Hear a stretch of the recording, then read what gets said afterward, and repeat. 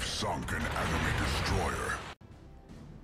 Hey team, this is Ripper here. You guys are doing fantastic today. Got a fun video with the map Northern Waters and clan battle today, and we're going to talk about specific roles and positions, as well as unique ships that allow you to do certain different things. And again, it's a plethora of strategy, tactics, as well as just straight up gameplay and skill. So as always, before we begin, if you see value in the channel and you like what we're doing here, like, subscribe, button below. Appreciate all the support. At 4,000 subs, do another premium giveaway. So as always, thank you guys for support, making this community a better place, and we're learning something at the same time. So let's get right to it.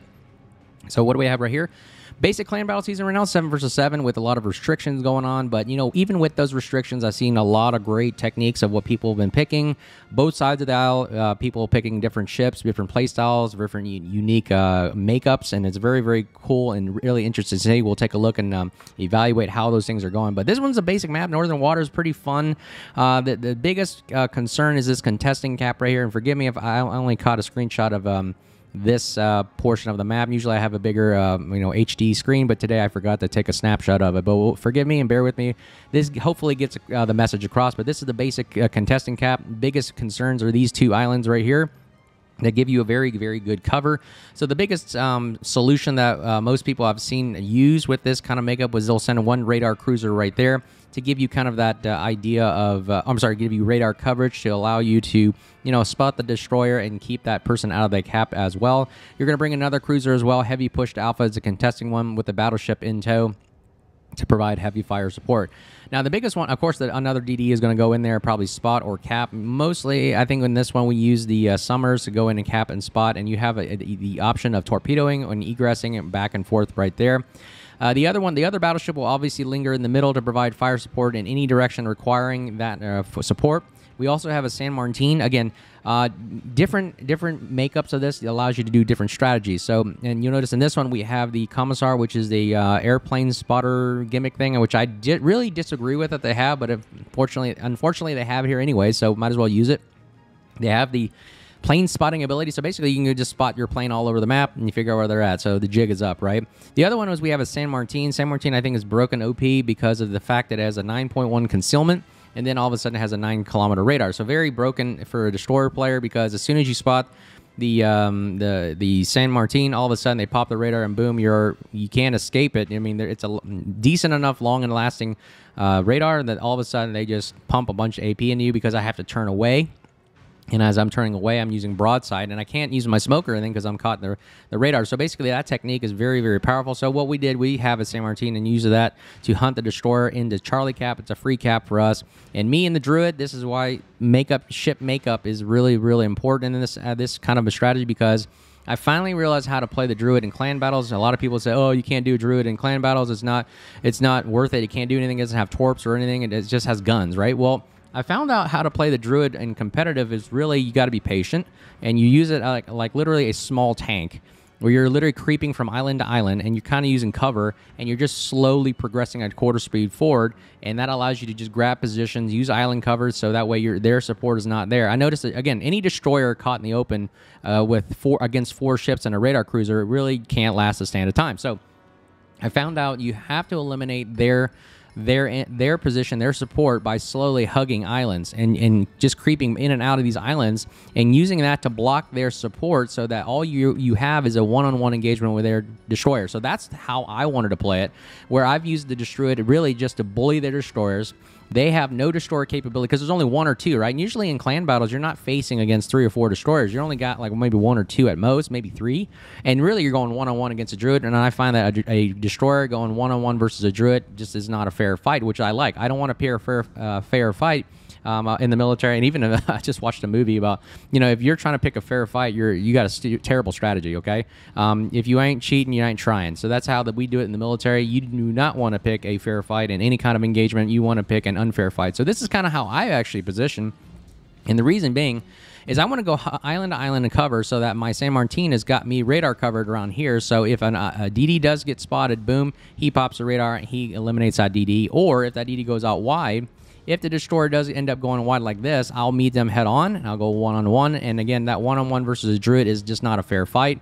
It's really, especially if you play it a certain way that I play with it, where you're hugging island cover, you're basically negating any kind of supporting fire, because remember, their ships are way back here usually, and their supporting fire will not be able to fire through islands. And I mean, that's at least one mechanic of the game I do understand that actually will work and help me out. So I use that to my ability, and you're going to notice once we do that and we eliminate the destroyer, we're going to continue pushing through and using island cover and just push right through. And then we flank with a Druid into Bravo, and then that opens up another avenue of attack through here, because as the ships are focused on me, then we use our ships at Bravo to then take broadsides or citadels or flank, and that allows us to push right into Bravo. And now we have an entire cap over here, Bravo Charlie, which is very, very, very difficult to defend. Meanwhile, our supporting force at Alpha will either contest or overrun it or retreat. So you have two options there. It gives you a very, very good, idea of how to actually employ this tactic and strategy.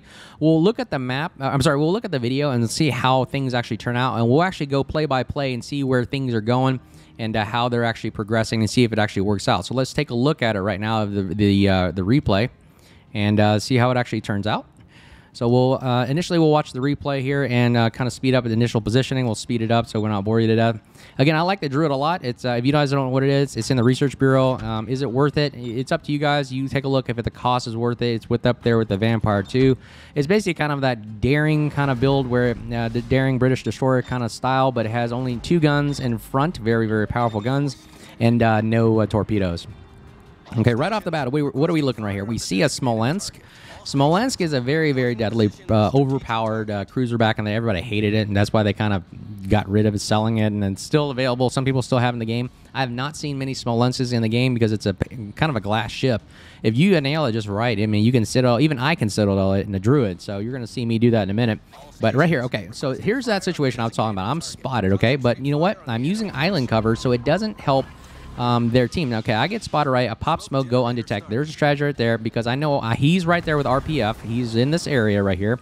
So we know that he is in front of me, which means he out-detects me. So look, I got Mars over there, which means that the other destroyer, which is, I believe, the Yoyang, outspots me. So I know I'm not going to win that battle of spotting. But, however, I've got the gun advantage. I mean, he doesn't have torpedoes against me because, remember, deep water torpedoes on the Yoyang cannot hit a destroyer, only cruisers and battleships and carriers, right? And my HP is about 28,000. So I know I out DPM him, I out health pull him, and I out do everything else besides spotting. So even though he spots me, it doesn't matter. I know the strategy is he's got to fire at me in order to do any kind of damage, which means he'll reveal his position. So I have that advantage right there. Saint Martin, as you can see right here, is helping me, backing me up at Charlie. Summers is holding all this entire flank back here, and that's really, really interesting. We'll take a look at how that makeup is. So, okay, let's take a pause of the video over here and see actually how this actually is the position. So we got, let's see, let me move the ships into where we're at. We had the Summers out here. We've got our cruiser out here.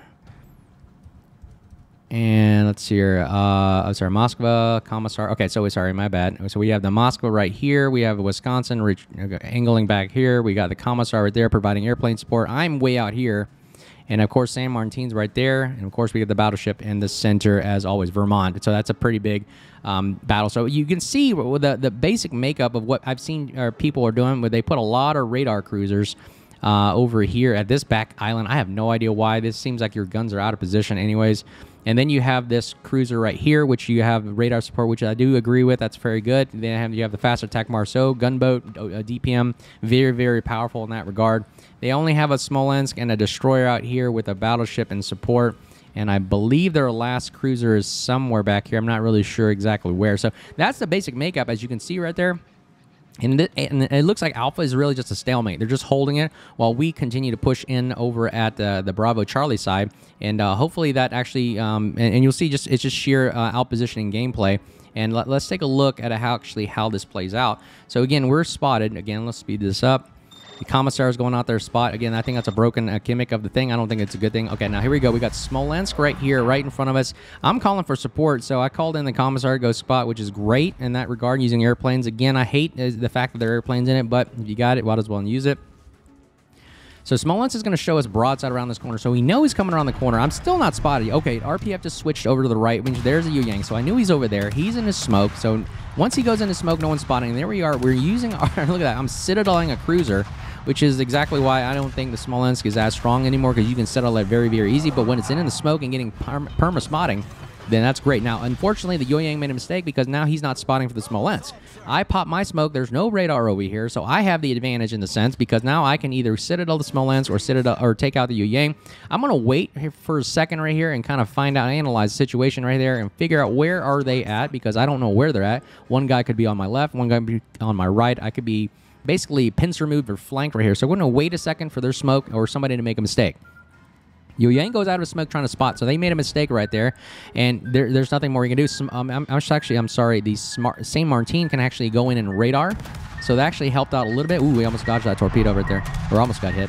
So now we got spotting on the Smolensk right now, so now we can shoot right on his broadside. Look at that. Hopefully we can get a nice blind fire citadel. There's one citadel right there. Very good right there. Awesome. So we're going to keep shooting in the blind fire smoke and see if we can get any kind of chip damage as possible so he can't recuperate the health. Now we're going to push, okay? So we elected to push now. Saint Martin is out of his radar range. He's going to go ahead and progress to the west, and we're going to just bully the destroyer right in front and take on the Smolensk as well. Again, using that smoke cloud, because remember, if they're in the smoke, they can't see me either. So I'm going to use this opportunity to capitalize on it, to move in as fast as I can and just eliminate right there. Okay, their smoke is starting to go away, which I actually caught a break. So now that the smoke is going, they have no cover. So right now I'm going to take advantage. I have to eliminate Smolensk. Only 1,000 HP. His guns do significant damage. Boom, there we go. And now we got the Yo-Yang right in front of us. He has no torpedo power, so we can bully this guy right off the bat. And let's take a look at how I'm aiming right here. I'm going to go back and look on, shoot to the right, aim right in the front, and boom, he goes down right there. And that is how you eliminate the whole entire flank with the Druid right there. Again, this is a heavy build Druid because I wanted the heavy, what's it called? Heavy heals and heavy HP, so I could survive that engagement right there. Notice that I probably would have melted or died had I not had that extra heal or had that extra health right there, and we just eliminate an entire flank. So, meanwhile, let's look at how Alpha Cap is doing while we're going to go ahead and push up forward here. Alpha Cap is taken over by the Commissar and Summers gets eliminated in Moscow because obviously the radar is getting eliminated right there. And let's take a look at, and there we go. We lost 2 ships right there. Okay, let's take a look at how that map progressed right there. So notice that Alpha was destroyed. We lost a cruiser and a destroyer right there to 1 radar cruiser. So right there, fair trade, I would say. Wisconsin and Moscow, I think, can hold off these 3 right here. Vermont's going to push this Vermont. Saint Martin push Vermont. And look, again, we're focused right now is Charlie Bravo. Once again, the Druid is so powerful when you take over an entire flank. There's nothing that can withstand it. Without a radar cruise over here, it's just so difficult to defend against and very, very annoying. If you ever played against a Druid, even I played against a Druid, and it's so freaking annoying. And especially since you got this Vermont shooting around doing a Vermont, and you have a Saint Martin with radar coverage, it is a very, very devastating thing to face against. So, and now we're just going to melt. We're just melting at this point, the Vermont. It's almost not a fair fight, so let's take a look at it right here. Yeah, just enjoy the melting of the Vermont. I'll speed it up a little bit.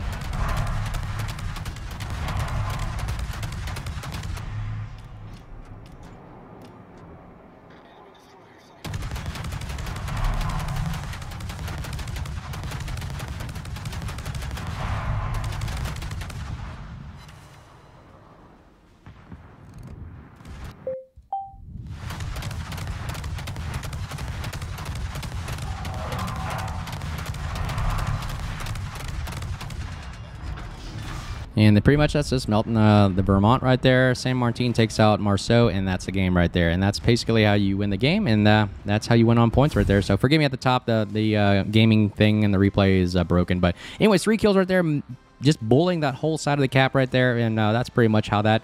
Now I'll show you another video in a minute about how the Druid actually ransacks an entire flank on another map, which I really do enjoy, which is pretty fun and enjoyable. But let's take a look at that with the Druid kind of pushing with a vampire, and it's really, really powerful when you take over an entire flank, and we'll take a look at that right now. All right, so here's another map with a Druid flanking with this time with a vampire too. Now this is everyone's favorite map, hotspot, very, very fun. I would say that the biggest contesting side is Alpha Bravo, but everybody loves to play at the Charlie point because that's probably the stalemate area. I always say, like, going through Bravo and Alpha is pretty strong as well. But again, the biggest major point everybody wants to go for, where they bite off on, is Charlie. So in this strategy, we actually avoided it altogether. We just gave basically both destroyers will proceed together to Bravo, which is an interesting strategy. We wanted to try it out to see if this actually works, because we know that Charlie's going to just be lost because there's 2 Shimas basically right here. So why not we're just going to give him off the bat, and we don't have to worry about it. So one less thing to worry about, but it's going to be a heavy kind of push just through either the sides with a battleship, almost 3 cruisers, or actually 2 cruisers and 2 battleships right here, progressing right there. Well, we have 1 Gudenlau right here to provide airstrike support in this general area right there. So you got airstrike support with 2 destroyers pushing up through Alpha. Bravo. Hopefully we can bully one of their destroyers, so if they do proceed to have a destroyer that actually goes and caps Alpha, which most likely they do if you have that, we're going to just go eliminate them right there with a 2-on-1. You can never pick a fair fight, and then of course you have everybody else holding, contesting Charlie, and figure out what's going to happen right there, and then they can do a final push in the end, because we're going to wait to see what they actually did, what the makeup is, because we don't know what to do.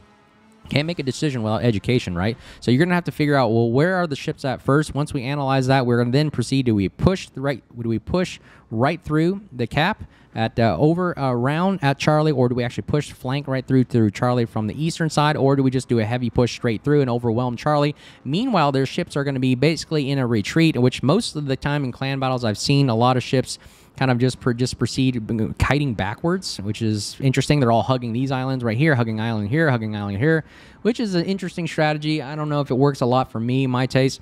And of course, they'll have either a cruiser or battleship proceed to Alpha, which will eliminate them with airstrikes, and 2 destroyers right there. Very, very difficult to defend. So let's take a look at see actually how the replay goes on this one, how it actually turns out, and we'll kind of analyze it play by play as to what we'll see. And actually how it actually plays out. So let's go ahead and replay right here. We'll speed up again, look at initial position, look at the mini-map on the bottom right, and look at initial positioning right there. Again, we have 2 destroyers going to Bravo, Gudenlau. Moskva goes for the, of course, radar area. So this is where we want to have radar right here, proceeding right there, of course. And again, having that radar will cover at Charlie, so we can analyze, hey, where are they at? What are they doing? Goliath is a very good kind of kiter away, burn down ships. Ohio will support the Goliath, and we have Cecilia supporting Charlie Cap with Moskva. Meanwhile, Gudenlau and the 2 destroyers here will go ahead and push into Alpha, and there is our Shimakaze. So Vampire 2, very good at spotting destroyers, decent enough concealment. Of course, Shima outspots him, but you know what? With the Hydro and everything within range, now we're just going to melt this guy. Look at the power of the AP right there on the side of a Shimakaze, helping out our Vampire. It's just not a fair fight at that point, but we don't want to pick fair fights, and boom, Shimakaze goes down. That is the first kill of the game. Vampire and Druid working this flank right here. And as you can see, going back over here to Charlie, we've got this nice makeup and a nice front line right there. Oh, and unfortunately, Goliath shoots the Vampire too. We lose him right there. So let's take a look at that, how that actually progressed, and go back to the screen here. So what actually turned out to happen, like we just predicted, that they would have sent 1 destroyer to Alpha Cap, and then of course we have the 2 destroyers bowling right there.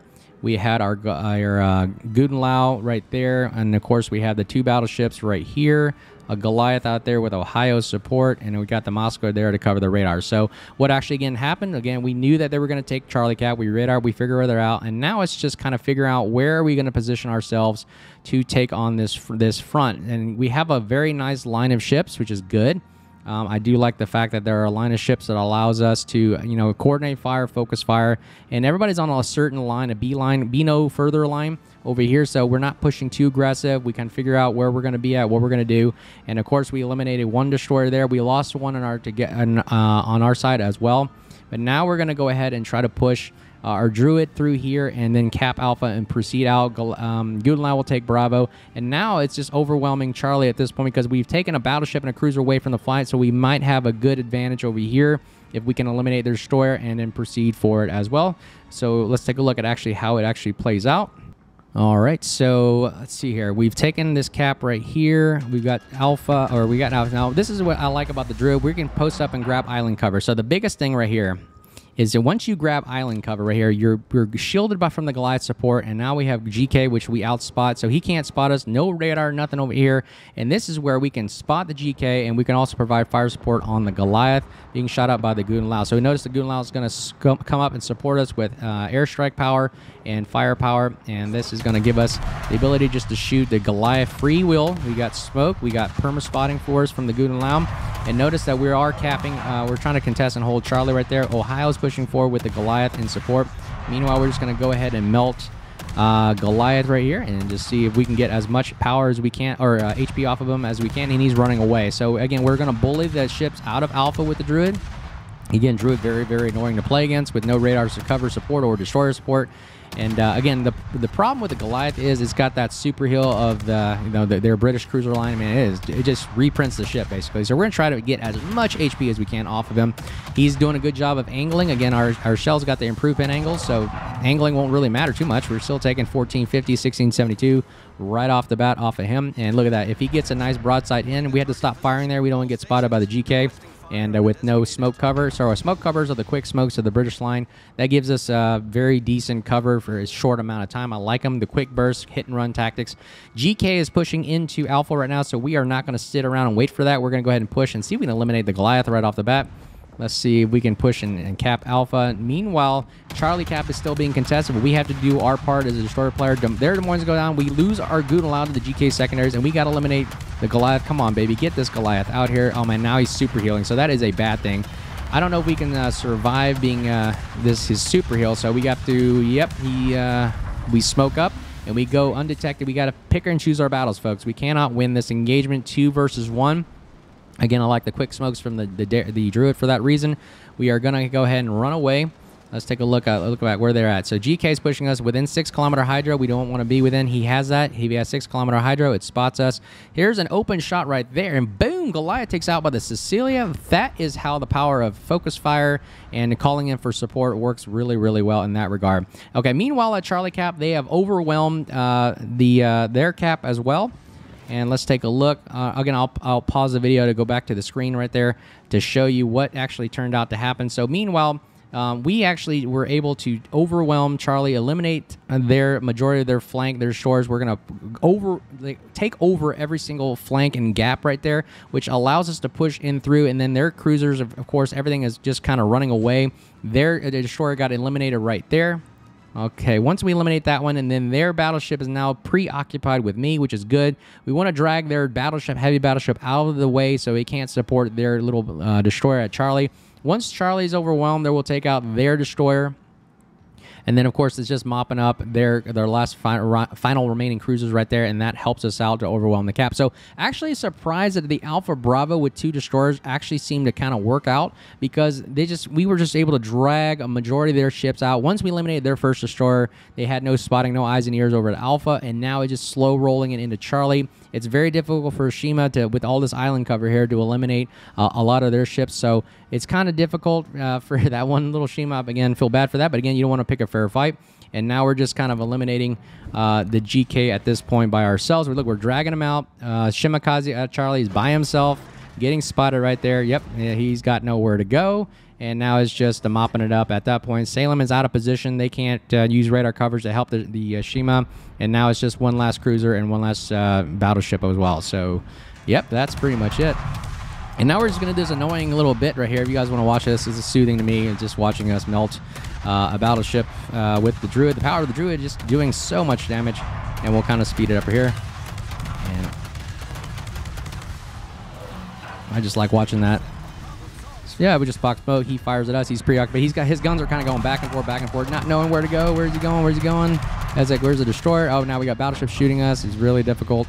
Yeah, very, very annoying.